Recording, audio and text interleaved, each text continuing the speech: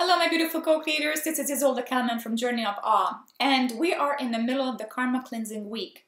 And as you see that in the process of forgiving, I suggested that it's nice to play out the story from both perspectives, by the victim of your story and also from the owner of your story. And then when we reach the end of the forgiveness, make sure that you don't put any attachments on the outcome.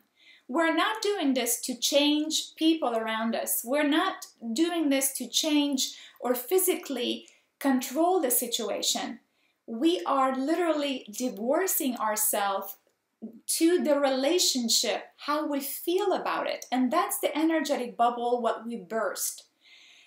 What I would like to add to the forgiveness exercise is when you play out the victim part, when you take your story back, then you forgive yourself. You always start with yourself. You forgive yourself for owning the story, for all the suffering that you caused, and you caused others by owning the storyline. Then you forgive the other person by saying that I understand you simply played out my story, what I hold within.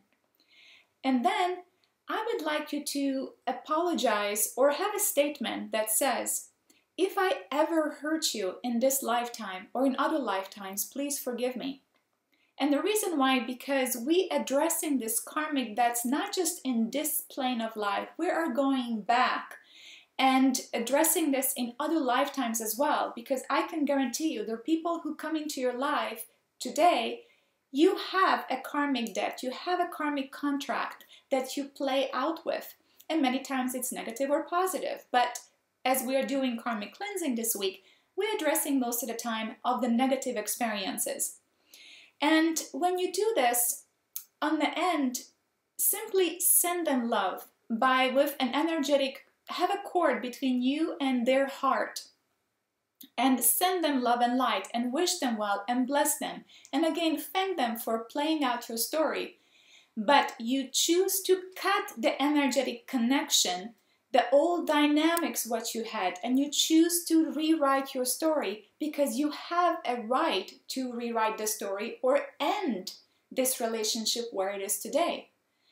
Again, don't control the outcome because energy is brutally honest. It mirrors back everything what we have inside. And there is a great saying that we only meet but ourselves.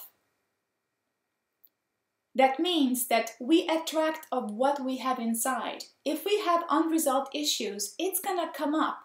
These energetic bubbles will come up and burst again and replay the storyline with someone else or with the same person.